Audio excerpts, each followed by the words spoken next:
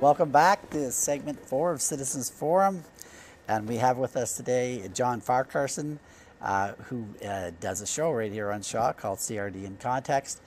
And we plunked John over on the other chair today, and we're going to just pick his brains a little bit to try to give us an update on what's happening with this sewage treatment in Victoria, and give us an idea of where you think it's heading now that we have some new developments. And basically, maybe we should just get into asking you, the provincial government now has stepped in. They've now appointed a board, right. I believe. That's going to be a board of an expert panel that's going to be working on the proposals. You have to be careful with the word expert. Expert panel. And they're going to come back to the CRD with their options, let's say. And then the CRD still is in the driver's seat, still able to make the decisions. Is that how it is? Well, on paper it is, because if you look at the terms of reference, they're about 8 pages. And as you go through the terms of reference, it's clear that the project panel has control for everything. They've even taken control, essentially they've taken control of zoning. Yeah. Because they were confronted on that, and the facilitator, Mr. Milburn, said, no, there are other legislative pieces that can more or less override local zoning. So basically, if that panel comes to the CRD and says, okay, you're going to put this pipeline or whatever down this street, the CRD doesn't have to worry about it. They know that the province is just going to make it happen. Well, if they say no, then as Director Helps, Mayor Lisa Helps of Victoria, has said that if they say no, they're going to have to go back to the taxpayers and say we just lost $500 million in senior provincial and federal level funding, each of them being in for about $250 million. Yeah, so I just to touch on that, John, because I always wondered about how real this threat of losing this money was, number one. And number two, I always was concerned about the fact that the PPP Canada, who's holding the purse strings and deciding whether they're going to divvy this money out. And PPP Canada, I think, stands for Private-Public Partnership. Public-private partnerships. And so, okay, let me ask you about the PPP thing first, just so I understand. What is that body? What relationship do they have with the federal government? As far as I know, the federal funding was in 3 dollops, 3 pockets, came out of 3 different sources. And about 83 million came from 3P Canada, and it applied specifically, as I understand it, to Heartland, because that was where the biosolids processing was going to take place. And they had a deadline that was different from the other funding sources. So the original, we're going to lose the funding, only applied to the 83 million. But now the funding threat is for the whole enchilada, all $500 million. Now, how could it be that this organization, how could they have the jurisdiction to actually make that decision? Was that their decision, or was it the Trudeau government made that decision? Who made that decision? About the funding, whether the funding's going to, we have a deadline, it's 500 some odd million. I mean, how realistic is it? I have no idea. Yeah. I mean, if you didn't meet the deadline, if you got started by, we're supposed to be, 2020, but if you had something rolling, you had shovels in the ground and you're halfway there by 2020 and you need another year or two, like what government's going to come in and start and pull the money and or begin to fine you because you're 2 years late? So I'm just catching up on this issue because I'm trying to fit it in my brain cells, how this works. You and a lot of other people. And remember a couple of years ago, a bunch of bright people arrived on the scene and start talking about putting in these small tertiary treatment plants, sprinkling them all over the region. They were supposed to be very unobtrusive. Just you'd hardly tell whether they were in your neighborhood or not. A lot of them could be attached to pumping stations. They didn't cost a lot. You could bring them in on big semi trucks and set them up, kind of plug and play kind of things, and you'd get a tertiary treatment for that segment of the system. And over time, from what I understood, you could actually get most of the system treat it to tertiary level. level, and it didn't cost that much, and it was very unobtrusive. What happened to that idea? Is it still there? In theory, it's still on. It's still possible. Yeah. It'll be entirely up to the new project board to decide the fate of a distributed tertiary. But the thing is so strange is because they're deciding on these locations of these big treatment plants that appear to be.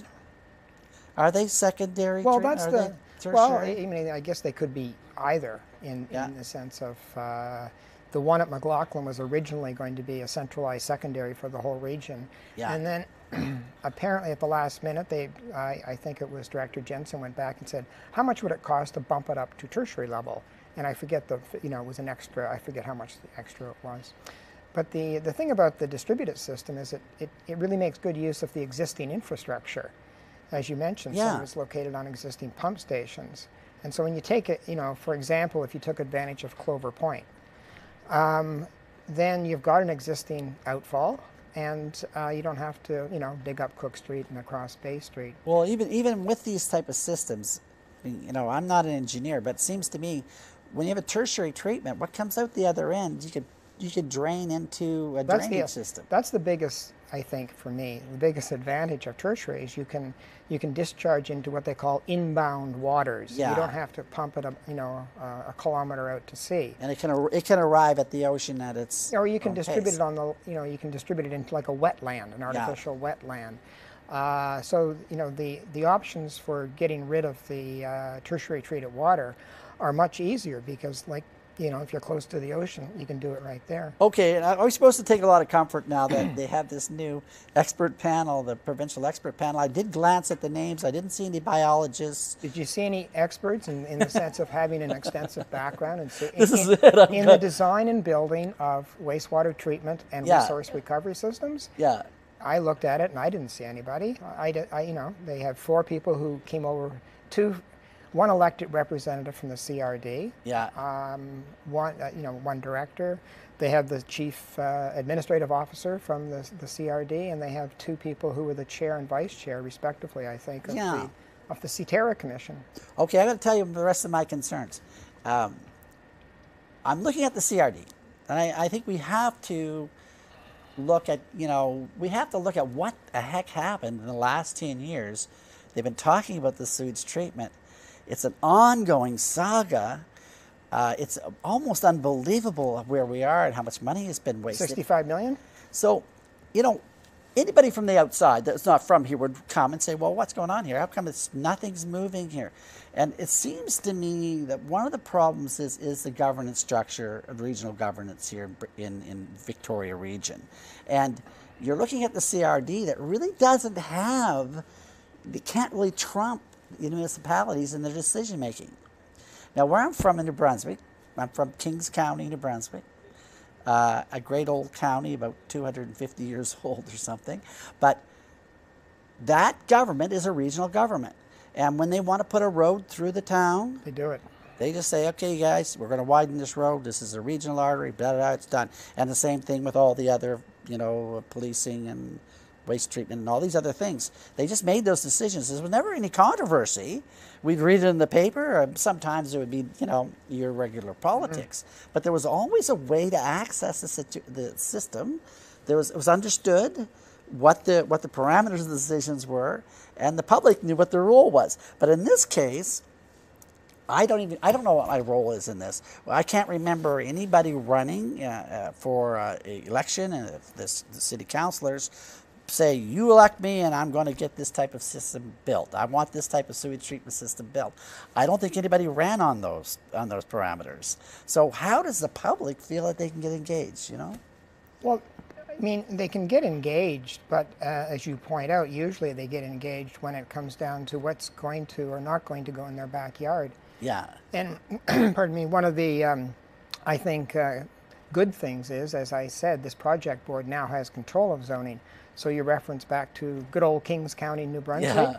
They're going to have essentially the same power as the people you referred to back in New Brunswick, because they say they have legislative pieces that can more. But don't you think that we shouldn't have just a structure like that in British Columbia? I'm surprised we don't have it.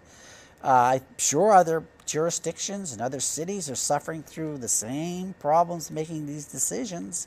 What is holding back British Columbia, the government of British Columbia, to say, yeah, we're going to form this third level of government. It's well established worldwide. It seems to work for us. And then we'd have sewage treatment underneath in their jurisdiction. And all of a sudden, I think this would all become much more simpler, in my view. Yeah. Well, I think that I recognize the fact that a wastewater treatment plant is it's a particular type of large facility, Yeah, right? yeah. Do you want one next door to you? No. Do you want a nuclear plant next door to you? No. So there's probably a handful of large developments that nobody wants anywhere near them. So yeah, so a New Brunswick County approach to making sure that those went through would be appropriate. But Yeah. in terms of the way that it's currently structured, it seems to work for, many of the projects that are put before it, but not on this one. Okay, I got one more beef. I can get the arrow, all my criticisms. We went to some of these forums. I went to two actually, when they were talking about sewage treatment. And I came into those rooms, and when you started to really look at who was all there.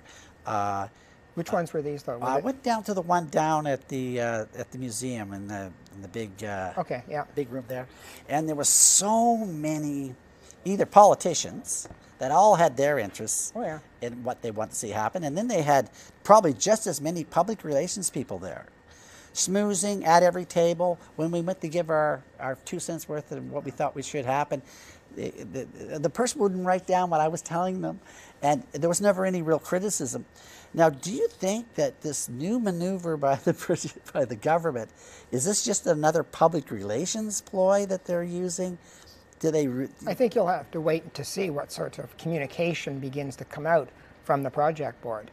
As you point out, much of what went down as public engagement was nowhere close to public engagement, because basically what was coming out was propaganda. So you can't, as a citizen, you can't make an informed decision if you don't have the necessary information to make an informed decision. Well, it's just confusing.